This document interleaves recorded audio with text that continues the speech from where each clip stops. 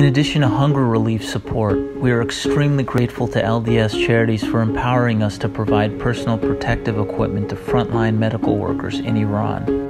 In the midst of a pandemic when hygiene and protection are of critical importance, our team on the ground assessed the needs of local hospitals. In collaboration with the Ministry of Health, we determined which ones were the most depleted and distributed supplies to 10 hospitals in and around Tehran. On behalf of all the frontline medical workers, we thank you for this grant of love and support. خواستیم از مؤسسه خیریه نیکاهان جمشید تهران